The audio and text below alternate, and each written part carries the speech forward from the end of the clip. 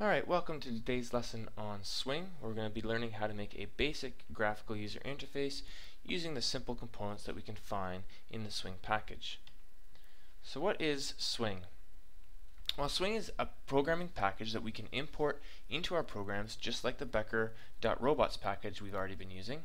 And what this one does is it makes the creation of graphical user interfaces easier. In order to do this, we have to import the javax.swing.star package at the beginning of our program. And we may possibly need to use others depending on what we're trying to do, but for today's lesson, this should be the only package that we require.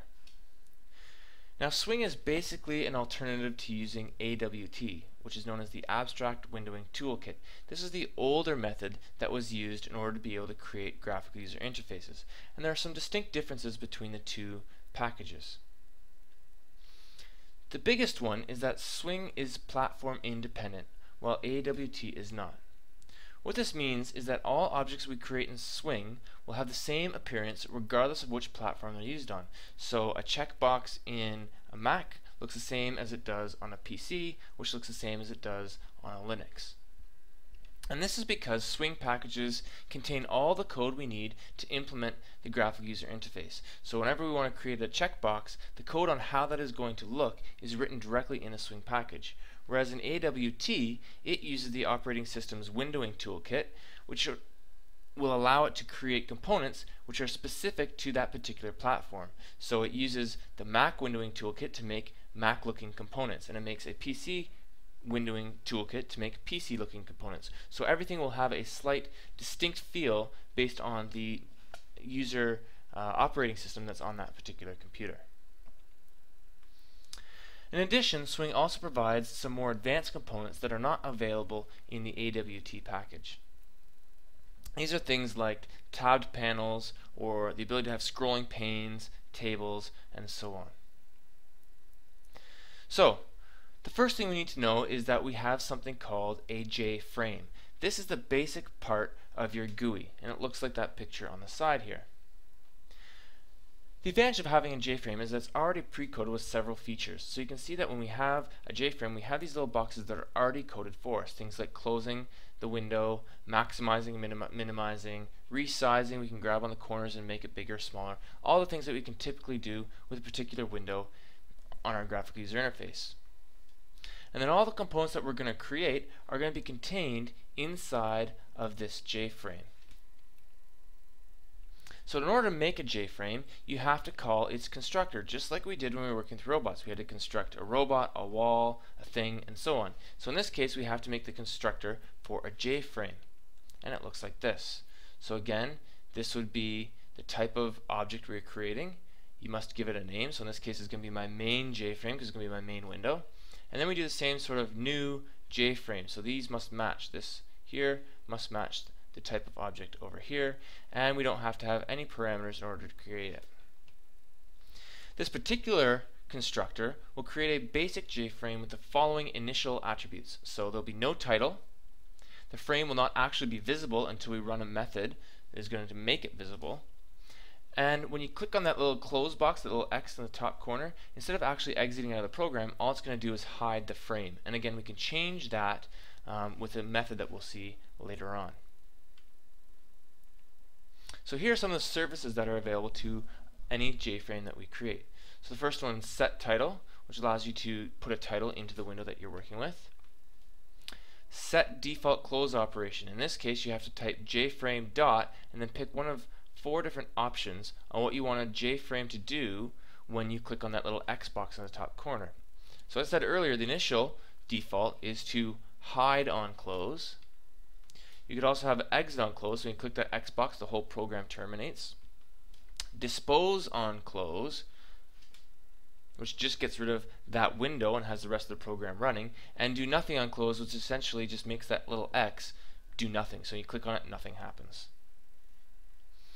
You've got a set location method where you provide it with 2 values, X and Y, X being the width or horizontal and Y being the vertical, and that's going to be where the top left hand corner of the window is going to be on your screen when it runs, so you can position where you want that window open up when you run the program.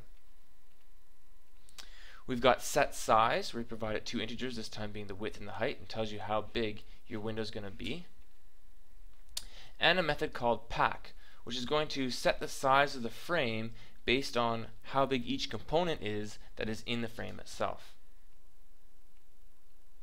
And finally, we have set visible, which is going to allow the frame to either be true, visible, or false, not visible. And again, the default would for it to be false, not visible. So now we've got our frame created. We need to add some components to it. So the components we're going to add are things like buttons, text boxes, text areas, labels, and so on.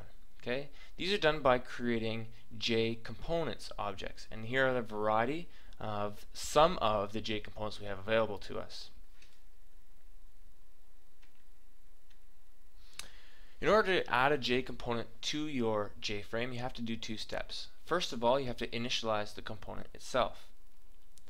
This is basically done the same way regardless of the component you're working with. Now there are multiple constructors for some of these components that can have different preferences or parameters put into these brackets, but for the most part they all have a default constructor that have no parameters required. So again, the type what we're going to create, the name of that object is a new type of the object we're going to create, etc., etc. Once you've initialized the component, you can now add that component to your frame. This requires the use of something called a content pane, which is part of your JFrame. This content pane is going to allow the programmer to control how the components are displayed relative to each other. So in other words, what order each component is going to be on your screen. To do this, you first have to create a JPanel that is going to be used to hold all the other components. So essentially think of it as a little box where you're going to put everything in it, and then that box gets displayed in your window.